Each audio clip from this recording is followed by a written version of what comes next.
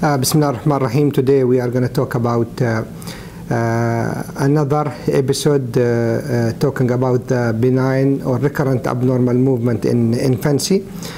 And we will talk today about recurrent upgaze deviation of infancy, which means, it is the patient will tend to flex his neck and raise his eyes up, so it is upgaze and recurrent paroxysmal, it comes and goes events of infancy.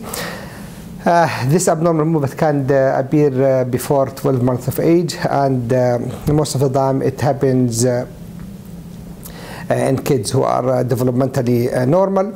It was described first in 1988 by Oliver and Olsen, and in the kids who had this abnormal movement, according to their review, the MRI, when was it done, they found like 50% of the MRI of the brain was normal, and 50% they had abnormalities that is not related to the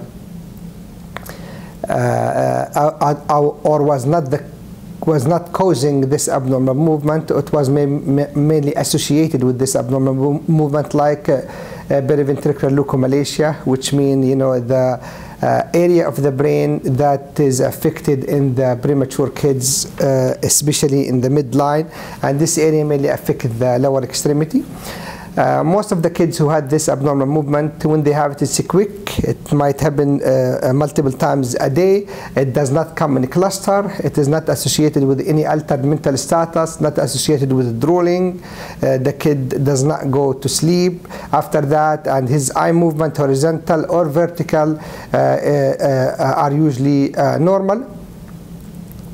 Most of the kids, when they grow up, they will outgrow this disorder. They found some kids, they might have a little bit of unsteadiness, or what we call ataxia. Ataxia means I am unsteady, so when I walk I tend to spread my legs so I can give myself more secure or more balance or more security when I walk. And sometimes they found a little bit of developmental delay in these kids that was corrected with occupational therapy, physical therapy, and some speech therapy as needed, but by far it was thought to be benign disorder that will disappear as the kid or the infant grows up. So it is recurrent paroxysmal upgaze deviation of infancy. The kid will flex his neck,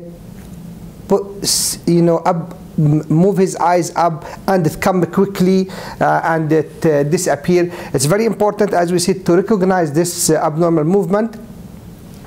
You might sometimes need to do an EEG if it is not clear, and the EEG, as we always say, should be read by a fully trained, well-trained pediatric neurologist who knows how to read the EEG, because there is another syndrome called the Giovanni syndrome, which is mainly happens in older kids, and it's associated with abnormality of the EEG in the frontal area here. We call it bifrontal spikes, and the kids tend to do this abnormal movement. But it usually happens in the older patient. If the EEG is normal in this kid and is read right, then I would just wait and see and keep a close eye on his development in case he will need some speech, occupational, or physical therapy as needed. It's a benign disorder. It's really important to recognize it, and the most important thing about this disorder is to recognize it as it is very rare. And it is, once you recognize it, you might avoid a lot of unnecessary investigation and unnecessary visit and stress to the family. Thank you guys. Have a good day, and wait for us for the next episode. We will be talking about breath holding spells. Thank you.